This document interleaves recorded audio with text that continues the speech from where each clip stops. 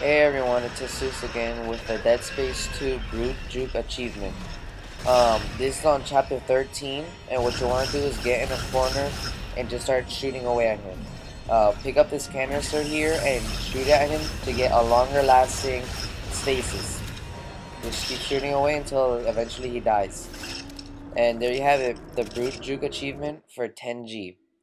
Now, this, like I said, this is on chapter 13, and I got this on complete accident because I started panicking. But hey, it works. So, hope you guys enjoyed it, and I'll put more videos up soon.